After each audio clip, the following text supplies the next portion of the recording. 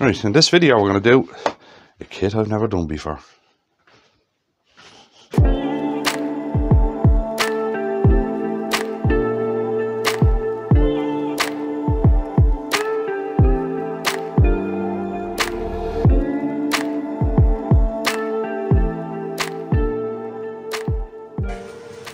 Right, I have a nice piece of Tigerwood between centres here. Now, the kit, as I said, it's one I haven't done before. Now, when I need to order stuff, pen kits and that kind of stuff, my wife actually does the buying for me just so that I don't have to do it. It just saves me time. And every now and again she comes across something that she'd like herself. And what she came across was this. Right, it's a coffee cup. Right, now, as I said, it's one I haven't done before. So basically we're going to go through this and we learn together, I suppose, because as I said, I haven't done this one before. Sorry, I bumped the camera there. Right, so it could be an interesting one.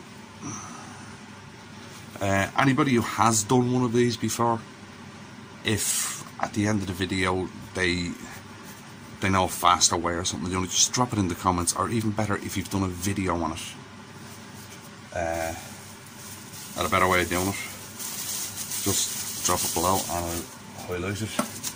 I know Lisa has done one. Lisa Ramelow has done one of these, and I'll leave a link to Lisa's video up there and below, of course. I'll leave a link to her channel below. Right, so first thing I'm going to do is round this off.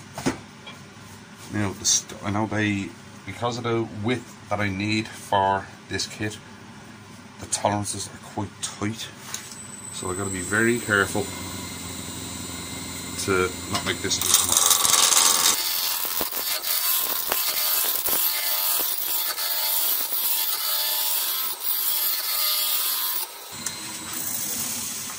As I said, the tolerances on this are quite tight. My wife would like this done in Tigerwood. This blank is 3 3/4 inches. I would advise, if you can't, use a 4-inch blank. Give it some room to play with.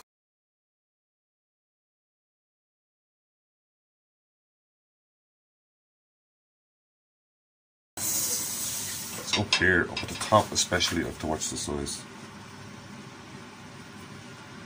The tolerances on this seem to be quite tight. I'm not worried about that because the whole thing tapers, so we'll be able to take that out. Right, we'll just square everything up. Get a tenon on it, stick it in a chuck. Let's see how we go.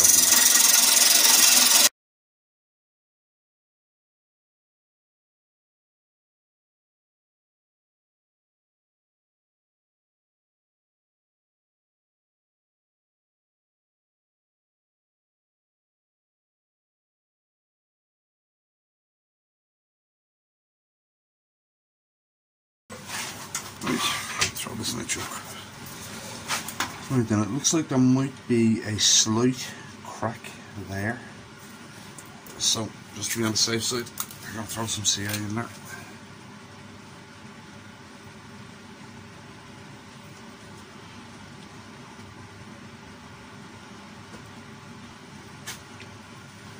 So, just to be on the safe side.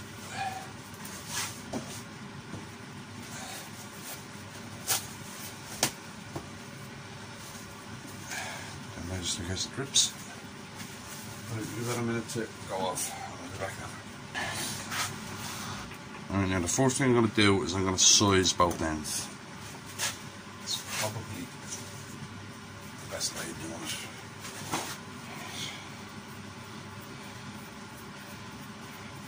But what I'm going to do is I'm going to oversize them slightly.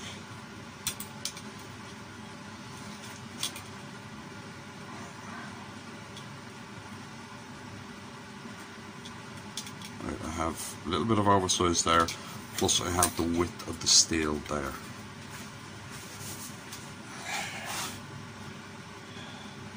It's not a whole lot. There's something there.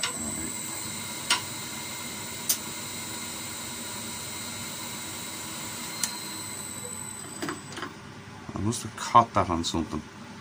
Okay, hopefully you can see this. See where that's not straight, there seems to be a chip out of there. Right, so that has to be reground, because that will not work. Right, if you're ever doing something and you see there's something wrong with the edge of one of your tools, stop what you're doing, regrind the flipping thing. It's worth doing.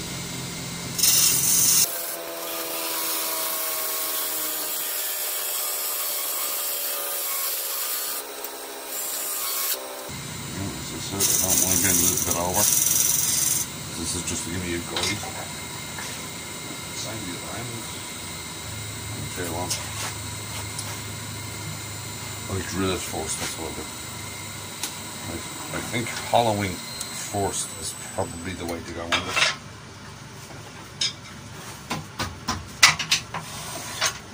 Now, it just so happens the drill bit I bought for the bases has also been the right size to the bottom of this. So we might as well use it. All I'm going to do is find out how deep we have to go.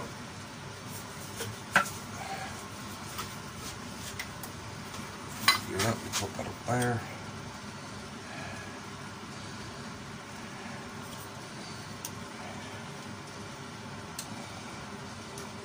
Move all this to there. Now, on the bottom of this, there's a little bump. So when you're hollowing or drilling, remember to go down to the bottom of that bump, not to the bottom of this. It's something I spotted when I was looking at the kit first. Drill about 400.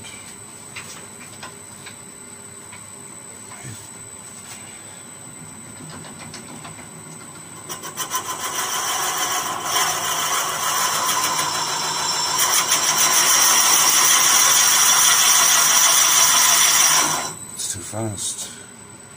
So is the drill bit, go like that, 200.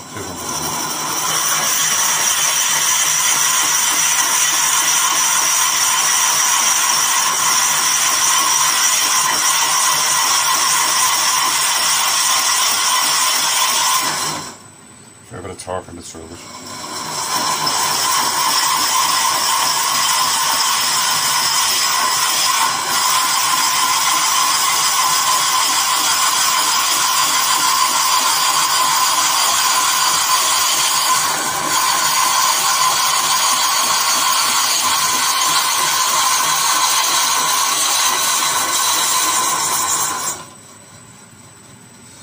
Too slow.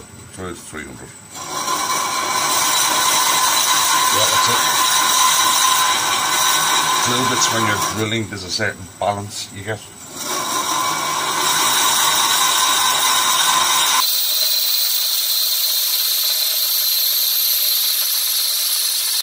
Between the torque on the drill bit and drilling, there's a certain balance you'll hit where the drill bit holds nicely and doesn't twist.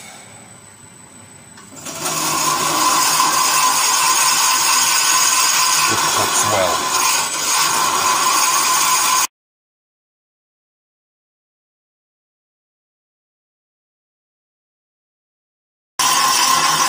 That's it. Okay, right. And we're drilled out.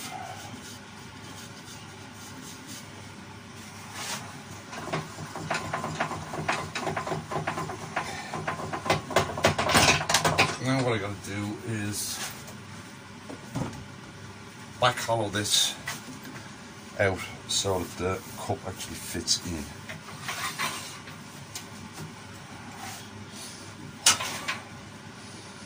Use a ball gouge for that.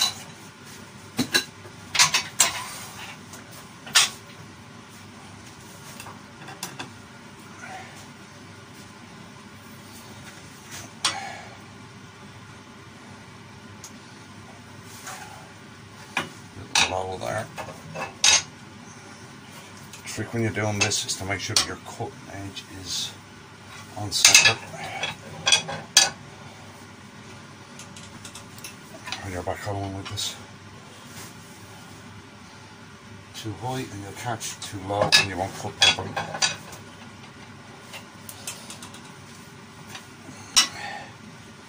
Looks like about it. Speed up a bit. Going up to 1,000.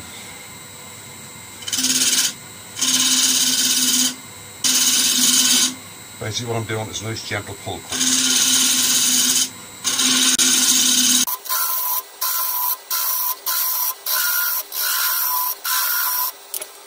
So that's cool. Not too bad. Now, I wonder if I can give myself a clue here as to what I need to go. Calipers.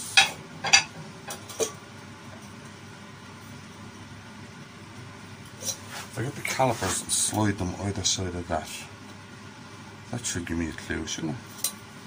How wide I think this top. Okay, not much in it.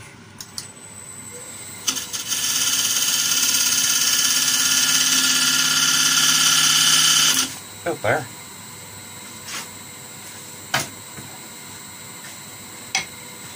So there's not a lot in it.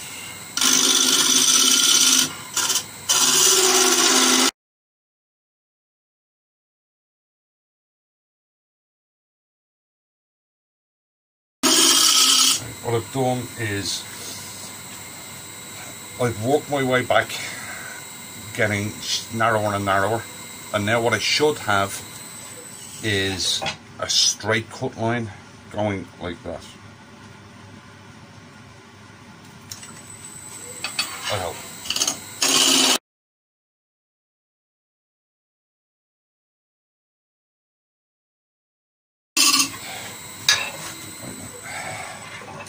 Let's have a look.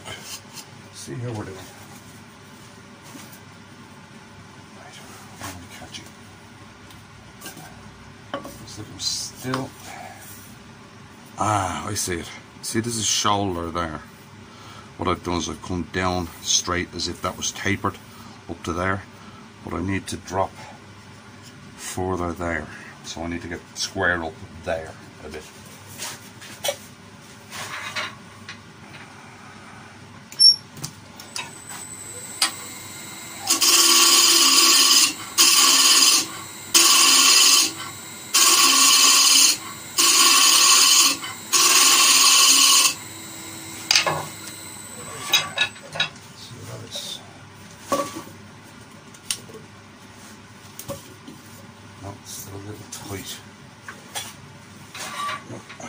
Too loose, so that's why I kind of under and over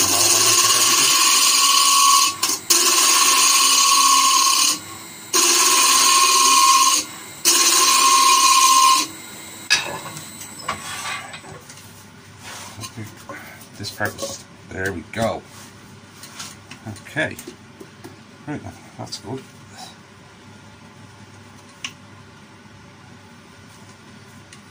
Now, with that in there, we bring that down.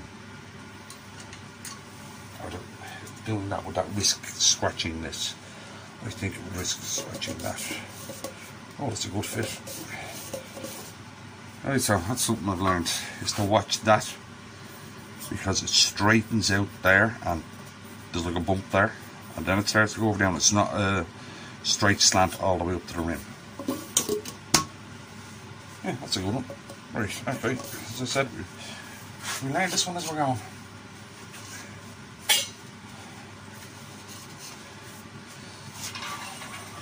Now, I'll put the tail stuck back in there, make sure that thing doesn't move.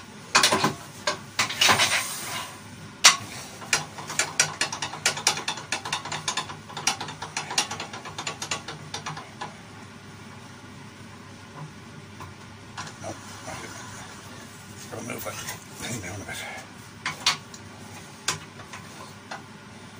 There we go, now I'm in that.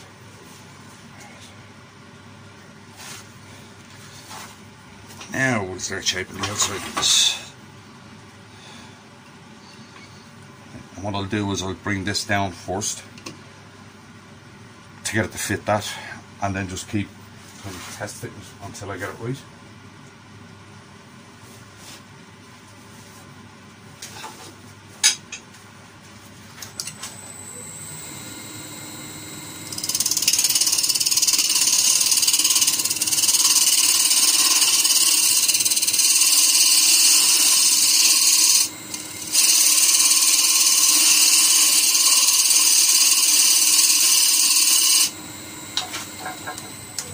just going to be trial and error.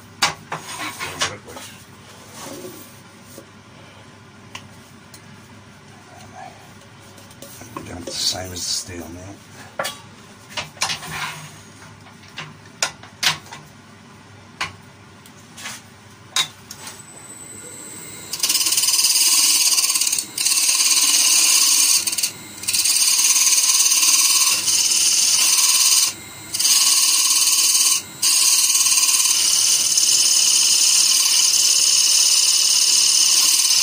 Right, just got to take a whip of the steel off. It should probably be it, is it? Oh, we are really close. Or is it actually sticking? I think it's actually catching at the bottom.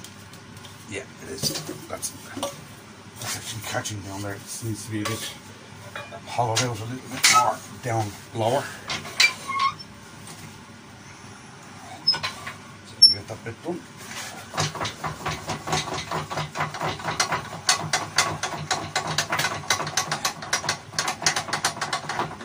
I'd say that this is probably the most difficult part of this kit. Getting this fit right.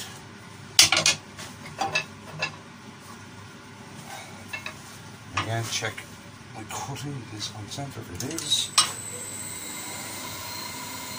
Speed back up.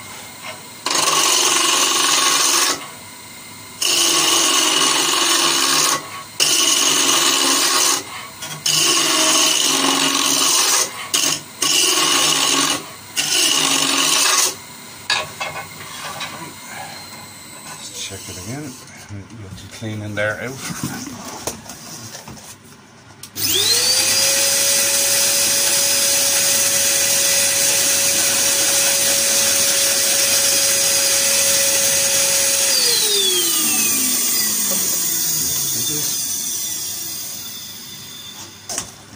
Is it?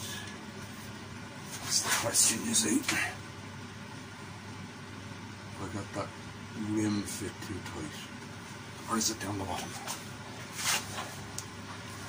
I still think it might be down the bottom.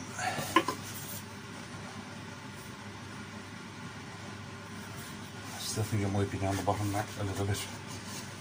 There. But what I'm going to do is I'm going to do the bottom, because you won't actually see it, whereas if I do that rim,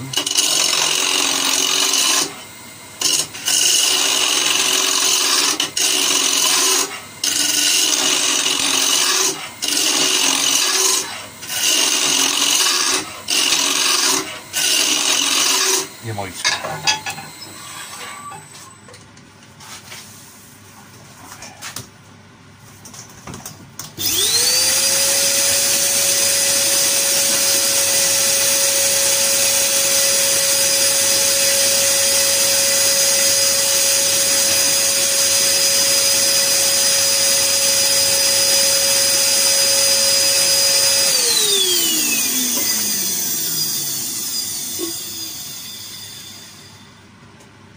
No, I think it's the rim. I think it might be the rim. What I can do is very slightly take a tiny bit off that rim.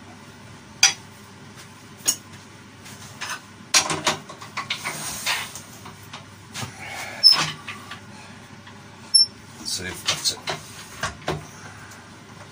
There's some figuring in this kit.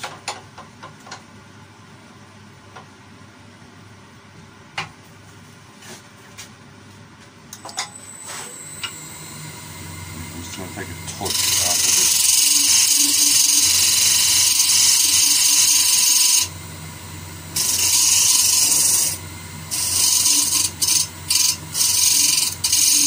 Just a bare touch.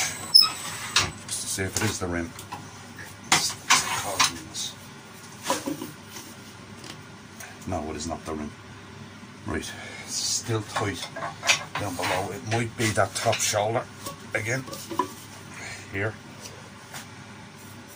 Okay, so we'll try the top shoulder again and see if it's it.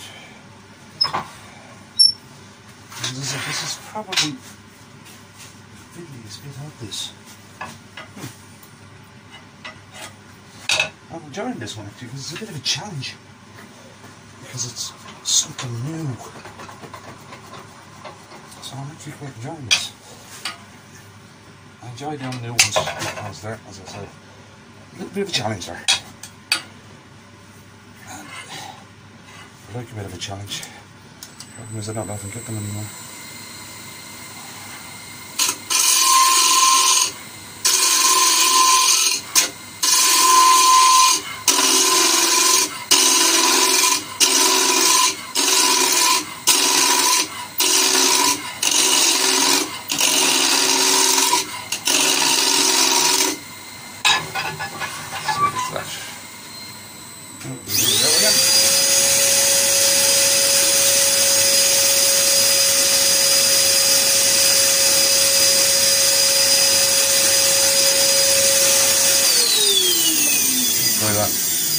Yes, we have it, and it's still tight. It's still a good fit. Right. Yes, there we go. Right then, we got that part, and it's still a pretty decent fit. Now, this is going to be getting epoxied in anyway. Now I need to get this end down to the rim of that. But I don't want to get it right down to it. I want to leave enough room for sanding.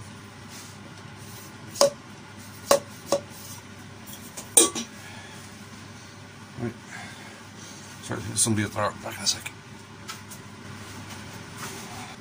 Right then. That's a nice fit. It's not moving at all. Right. Where I want to put the epoxy is around here. Right, I don't want to put epoxy on the rim at all because it could squeeze out around the finish. But yeah, that's not moving. That's going to be good. Now, next job is to get this edge down to the size I need. And I'm going to bring the tailstock up so that this thing doesn't move.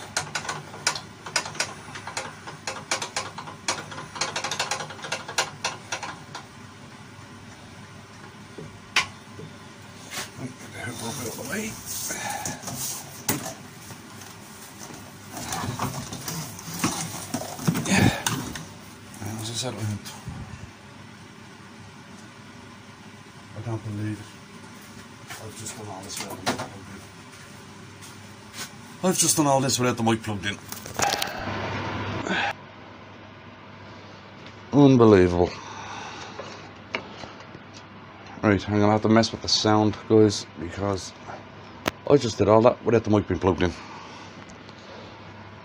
Great.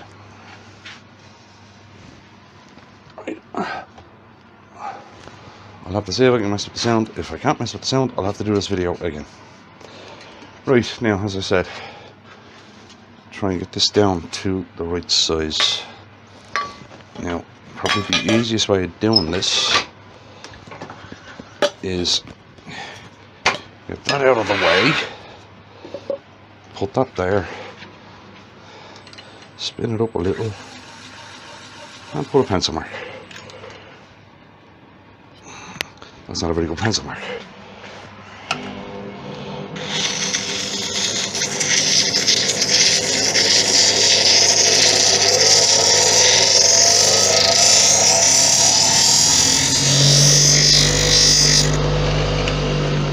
Yeah, as I said, spin it up and put a pencil mark.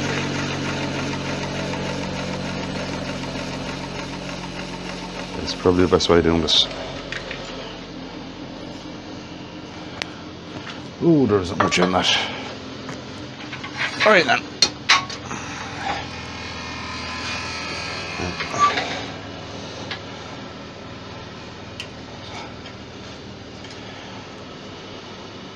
Now, let's bring that down.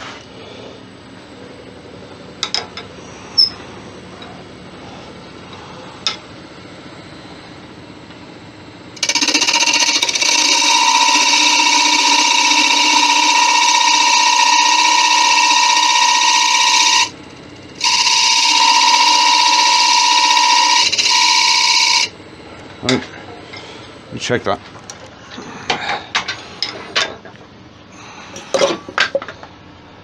Yeah, bang on. Right, so I need to come from that down and shape it. Right, and a slight taper in it. See how it's spindle work. I will grab my favourite spindle gouge.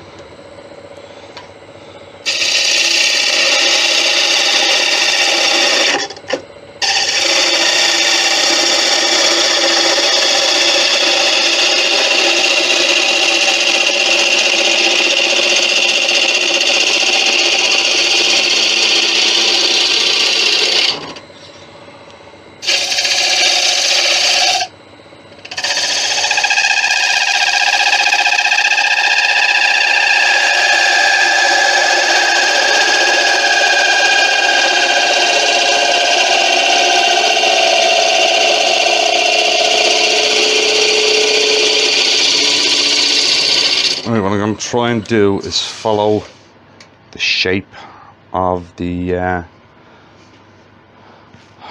mug itself, right? Which means there's a shoulder to about there, and then I come in.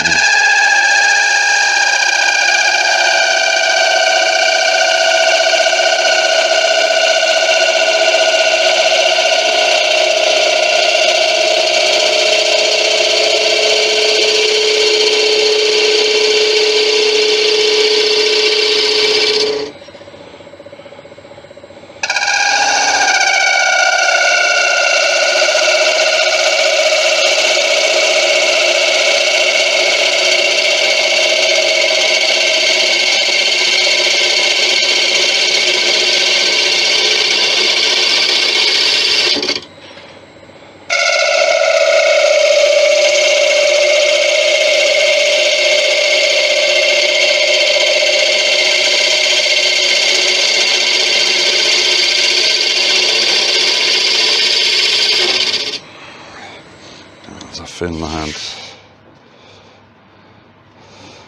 Just want to check thickness here. It's not all that thick. Right then, let's do a clean up cut on it.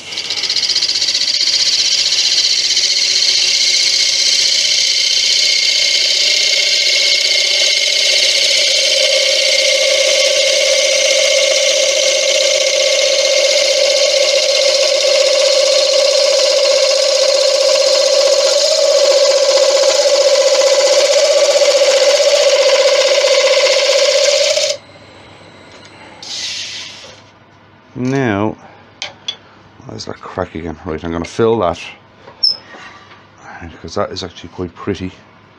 So I'll fill that, and then I'll sand this. Right.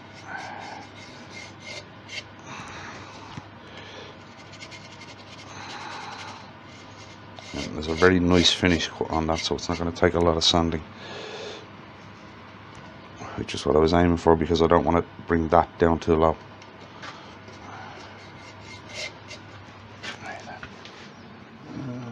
Alright. Where drops the C8. There. Right. On there. That's that crack that I filled at the start. It's still there. Right. So we will do another clean up cut on that, because there's a lot of CI there.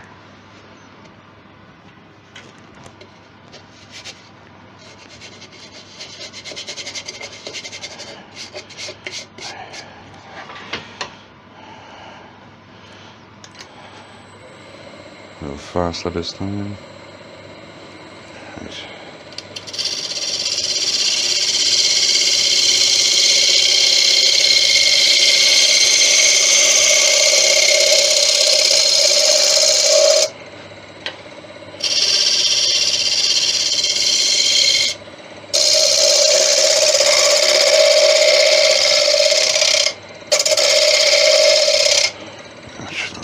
See out up there to sand off. Yeah. Right, Grant. Now I'll sand and finish that. And I'll be back for the Yorkshire Grit bit, which, as I said, is quite an amusing one this week. Kind of a tall tale that kind of backfired a bit. But backfired in kind of a good way. Right then, this week's Yorkshire Grit bit. This is another tall tale from Puck. And as I said earlier on, it kind of backfired, but it backfired in a good way. Very unexpected way, actually. Right, so there was an American couple over for Puck. Apparently the husband's ancestors come from Cloughlin and he'd always heard about Puck, so they'd always want to come. So they were in the pub, yapping away to the locals, and of course the tall tale started flying. Right. So the American couple brought up the luck of the Irish, and one of the boys hopped on this, of course. Right. Now, this one I can't verify, but it came from the same source as the Mel Gibson one. Right, so I'd err more on the sides of possibility rather than just complete figment. Right. So anyway, the look of the Irish thing came up, and this American couple, it was the last night, and so they were listening intently to all the stories. So, as I said, the tall tale came out, and the tall tale was that during Puck Fair, the luckiest thing you can do is to catch some basically poo from the goat, right, before it hits the ground. Right? Now, this was with the old stand. The old stand you could go under and stuff. The new one you can't, it's all security and everything else. But this was with the old stand. So anyway, the tall tale was said, and nothing much was thought about it afterwards. It was a typical tall tale from Ireland. The fun started at the next Puck Fair. The American couple had come over again, and they went looking for the guy who had told them the story. Right. No luck the first day looking for him. Right. And of course, word had got to him that this American couple that he told this tall tale to last year were looking for him. So he kind of didn't know what to make of it. But he did as everybody does a Puck and just kept going. So anyway, on the second night they found him, and they were all excited to find him. So he they found, as I said, they found him and sat down beside him and bought him a drink, and he was kind of confused. So they told him what had happened. He said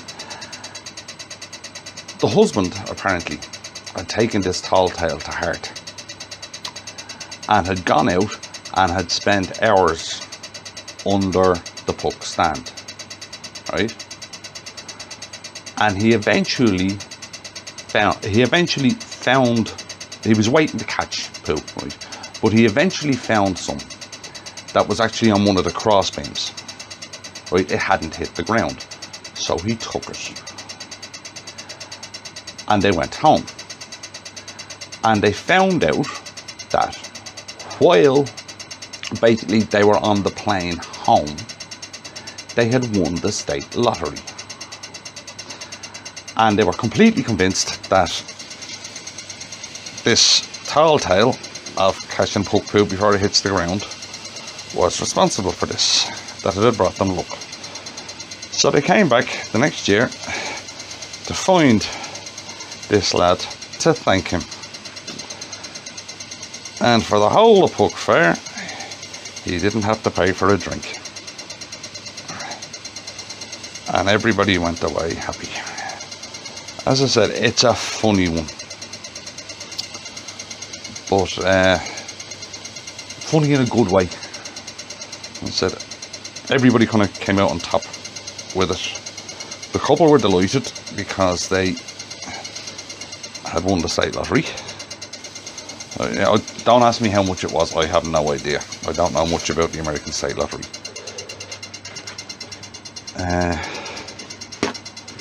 But as I said, everybody was happy. And